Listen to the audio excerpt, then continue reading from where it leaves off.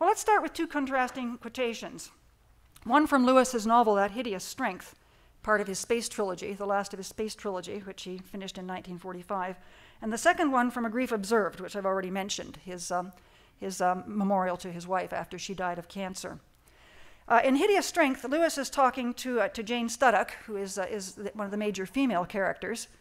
She's trying to finish a dissertation in English. She's married to a kind of a weak-minded young man who is a sociologist and has gone to work for this awful place called the National Institute for Coordinated Experiments, NICE, which is anything but nice, you find from Lewis's book. She's come to live in this Christian community called the Community of St. Anne's, directed significantly by a man named Ransom, who is something of a Christ figure, you can tell from the name, Ransom. He's trying to persuade her that she's separated from her husband, and he really is a kind of a weak-minded guy who's more interested in his reputation and being part of the inner ring and so on. And he's trying to tell her that she's got to get back together with her husband. And here's how he puts it. Your trouble, he says to Jane, has been what the old poets called danger. We call it pride. You are offended by the masculine itself, the loud, eruptive, possessive thing. The male you could have escaped, for it exists only on the biological level. But the masculine, none of us can escape. What is above and beyond all things is so masculine that we are all feminine in relation to it. Now, if this sounds like Plato, to those of you who have studied Plato, it is, right? He's saying that masculinity and femininity are metaphysical forms behind the mere biology, which is maleness and femaleness. Jane says, you mean I shall have to become a Christian? It looks like it, says the director. Now, notice the move that Lewis is making here. He's basically saying this view of maleness and femaleness, this Platonic view of maleness, femaleness, masculinity, femininity, is part of mere Christianity. And to do this, Jane will have to become a Christian. Now, you can ask yourself whether or not this is more Platonic than biblical. Plenty of people have criticized Lewis for that point, but this is the move that he's making here. More interesting is what he writes in 1961 when he's mourning his wife's death. This is where the title of the book comes from that's in the bookstore. There is hidden or flaunted a sword between the sexes until an entire marriage reconciles them. It is arrogance in us, he means men there, to call frankness, fairness, and chivalry masculine when we see them in a woman. It is arrogance in them, women, to describe a man's sensitiveness or tact or tenderness as feminine. But also what poor, warped fragments of humanity most mere men and mere women must be, to make the implications of that arrogance plausible, the implications of that stereotyping plausible. Marriage heals this. Lewis is not saying it doesn't get healed except through marriage, but he's saying marriage is one of the vehicles through this gets healed. Jointly, the two become fully masculine and feminine? No, the two become fully human. Then he quotes Genesis. In the image of God, he created them. Thus, by a paradox, this carnival of sexuality leads us out beyond our sexes.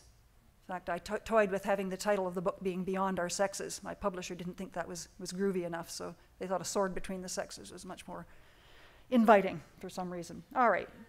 Okay. How can we use the term gender, and how did Lewis use it? Well, Lewis was, among other things, a linguist. He was an ancient languages scholar. He was a colleague of J.R.R. Tolkien and even studied ancient Icelandic a little bit with J.R.R. Tolkien. So he definitely knew about, and he exploits the fact that in some languages, not English, gender is a linguistic marker. And so in French, we have le stylo, the pen. Le is the masculine article, la chaise for chair. Lewis exploits this by saying, well, you know, the things that are created as masculine, I mean, pens are point up, right? And chairs are something that engulfs you. Tee-hee, right? Freud subtext, okay? But on the other hand, Lewis knows that it's not that simple, that you sometimes get funny words with feminine or masculine markers on them. So, for example, in Latin, agricola is the word for farmer, but it's a feminine noun. Right? It's a word for a male farmer, but it's a feminine noun. All right, but Lewis, of course, does know about gender as a linguistic marker, and he does exploit that in his earlier writings in order to try and make the case for the metaphysical essence of gender that was talked about in the previous quote. He's also a medieval and Renaissance scholar who is very enchanted by what he later called the discarded image. That's that enchanted view of the universe where everything is in this wonderful hierarchy going all the way up to God. right? The medieval great chain of being, it was called. Aristotle called it the ladder of nature.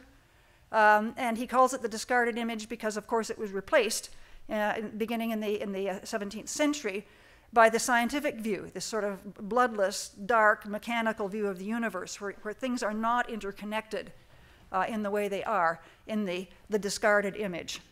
All right? And it's partly through his attachment to the discarded image of the medieval great chain of being that he latches on to the idea of gender as a metaphysical essence, because Aristotle believed that. All right? The medieval scholars believed Milton definitely believed that, and Lewis was a Milton scholar.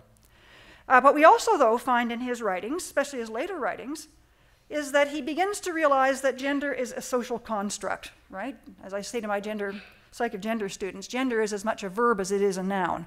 It's something we do, almost as much or more than something we have. Or gender is a rheostat, like a rheostat on a light that we turn up and down depending on the circumstances. A lot of evidence for that. Lewis begins to recognize and admit publicly, all right, he's admitted it in his letters before, all right, but publicly in his writings he starts to say, yes, it is true, gender is not something that's necessarily in all of its aspects a metaphysical given. It is something that is also socially constructed. It is something that is also conditioned by different types of cultures in different ways. What he doesn't go on to, but what you find a lot of people writing about these days who are doing theology of gender is the recognition that gender is both part of creation, right? We are created male and female, but it's also part of the cultural mandate, something we have to view redemptive historically, right? So in other words, is gender something that's fixed at creation, and we find that the Bible writers are talking in exactly the same way about gender in Genesis as they are, say, in parts of the New Testament? Well, no, we see some development there. And so we need to see where the trajectory of the redemptive historical story is going in order to handle on what the Bible is saying as gender. You can't just rely on proof text. Well, Lewis doesn't do that. And you can't just rely on doctrine, right? You have to look at where things are going in the redemptive historical trajectory.